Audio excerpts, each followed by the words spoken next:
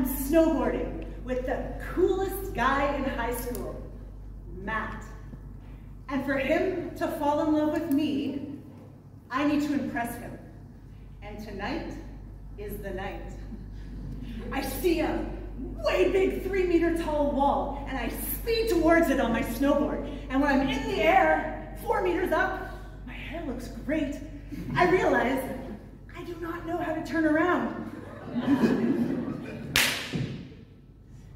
As I'm laying there, Matt leans over me, and the first thing I think, ice is really hard.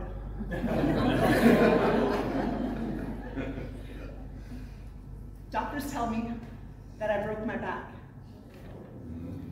A small bone, my L5, shattered, and the pain was not going away.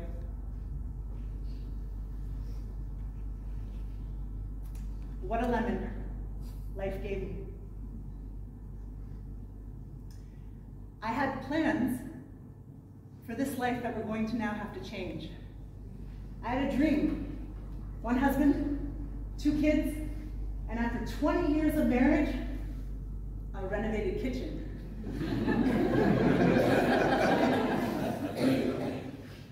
And now, would it be possible to even carry children when just picking up socks off the floor hurt me so incredibly?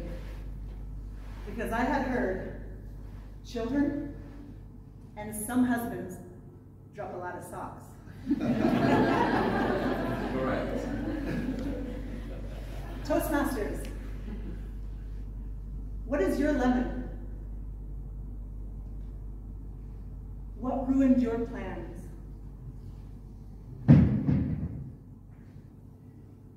I refused to accept the diagnosis of those doctors.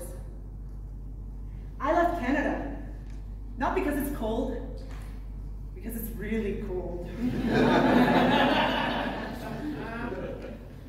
I sought after alternative cures,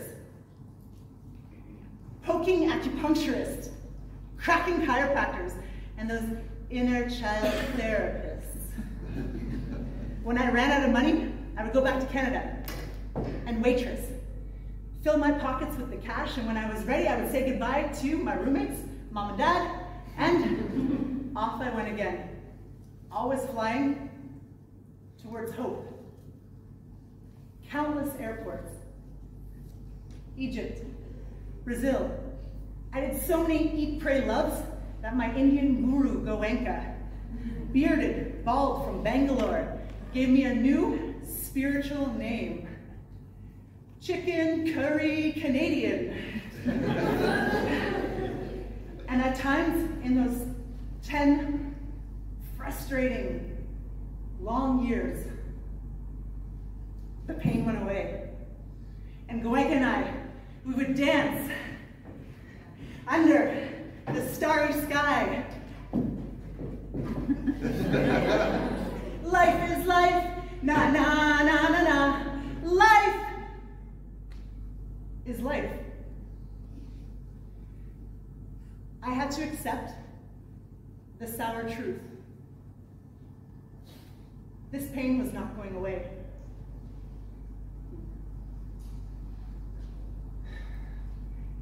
This could have been a story about a sad, single señorita who gives up on hope and gets 7 cats. But meow, meow, meow. Hamlet, my brother from a different mother, helped me through these dark times. Hamlet said, "Nothing is neither good nor bad, but thinking makes it so." And at that point, I had to accept. I've been spending my life as a victim. I'd ask, why me? I'd say, poor me. And when I didn't have the things that I thought I should have at this age, I said, poor me, it's because of my back. And I decided to accept the things we cannot change. To help me see the sour sweeter, I started my sentences with one word, 4 syllables, fortunately. Unfortunately, I broke my back. Fortunately, I traveled the world. Unfortunately, it cost me all my money. Fortunately, I won the lottery. Unfortunately, I did not. We cannot choose what life gives us, but we certainly can choose how to respond. Sure, I won't have any kids to look after me when I'm older, but that's why I have a Toastmasters family. And who needs socks anyway? I have realized that the power of seeing it from a different perspective was life-changing. I don't know what your lemon is.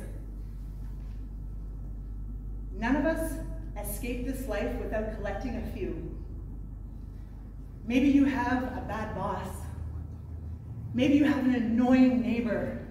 Or worst of all, a needy VP of education. Whatever your lemon is, remember that we are human and it is natural to notice the negative. But you are resilient. You find the good in the bad. You find the beauty in the pain. And we find the courage to change our unfortunatelies to fortunately. My guru ꜱᴜᴜ gave me a simple, spiritual truth. When life gives you lemons, make margaritas!